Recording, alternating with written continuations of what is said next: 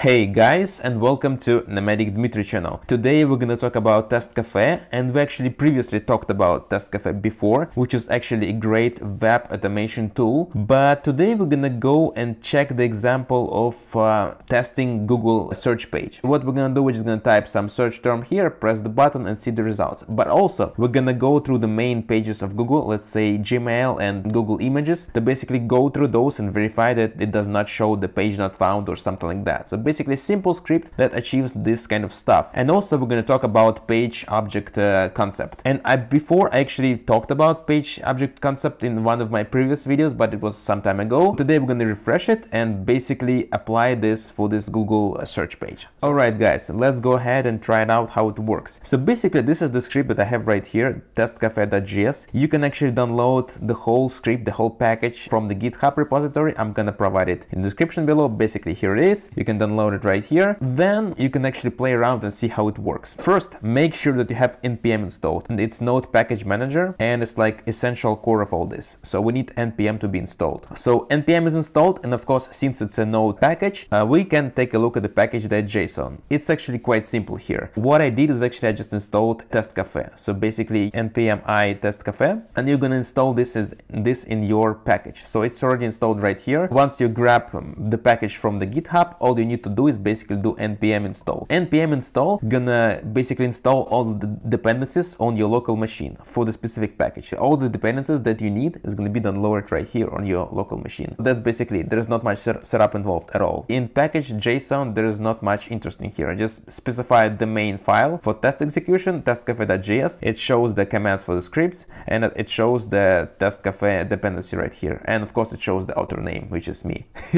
Okay, so if we go back to testcafe.js, let's see how our script actually works. First, we import test URLs from this file. Test URLs is located right here. What it does basically is just I specified categories on the website that we gonna go through and test those pages. So google.com/imghp, google.com/privacy, google.com/maps. Next, we import base URL from test environment. So it's always good to separate stuff and make your test really readable and nice. Test environment is right here. It's google.com. Base URL just means the root. Basically, google.com is the root. We're gonna execute everything on this URL. The next thing is the page object concept, guys. I have a video about page object concepts. If you need to refresh your memory, go ahead and check it out. So here we basically import from page objects folder, we import the home page file. And this file, of course, represents just the main page of the Google search engine in my representation of the test, right? Let's discuss how homepage class is organized. First of all, it's required stuff for the TestCafe to function. Second thing is a class here itself. And what we do here, we actually specify the selectors, locators. So we specify that this is the search field and this is the search button. So we basically find out those. How do we do it? Well, basically we press right click and press inspect, and then press right click here and then copy, and then we copy the CSS selector. This is what we're gonna end up with, two CSS selectors for the search button and for the search field. Of course, it does not look pretty because it's supposed to be having specific attributes, and you should have like a search button attribute and the search field attributes, but for this example I'm just provided the selectors right here. We're gonna go in next videos, we're gonna discuss more about selector strategies that you can apply. And then guys, two methods. First method is gonna press the search button, and second method is gonna do typing in the search field right here. This is how it looks like. And as you can see, we just take as input, we just take search term. And then, of course, with the last line, we just make sure that this class is approachable and usable outside. So basically, anybody can use methods from here. Okay, let's go back to our main script. In this script, we have two functions. First function is basically verifying, going through all the links. This is the links that we have right here. As you can see, privacy and maps in this one. The second link is actually verifying that there is no page not found displayed on the page that we open, basically verifying like that. And then guys, we just basically execute this function, verify on links, and then test URLs, and test URLs of course specified right here. One thing to note guys is that it also verifies if user actually wants to do the check no page not found function. It basically checks it. If it's like 0, it does not do anything. If it's 1, it actually does execute this method. Simplifying the code like this and basically applying this to different scenarios. It's really actually good approach. And then guys, of course, the main script right here. What it does is basically basically type search term as we discussed. It basically just grabs it right here, type search term. And the second thing is presses the keys enter. It basically types search, press enter. I also have the method right here to actually press the button, but for some reason I decided, okay, it's probably gonna be easier if I just press enter right here. Just like it just clicks the enter button and that's it. Feel free to use either methods. It's gonna be working either way, but this is how I decided to do, just to show. And then of course, guys, you can execute the test this way. So you can press tick, click, and then you can actually perform all the actions right here. You can just use it like this, but it's of course much more readable if you use page object, because you can simplify your test and you can reuse those. So it's much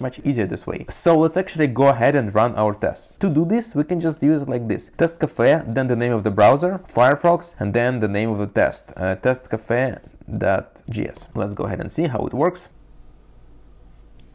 Okay, so first of all, it just checks the links. It opens the map, and then it types a search term.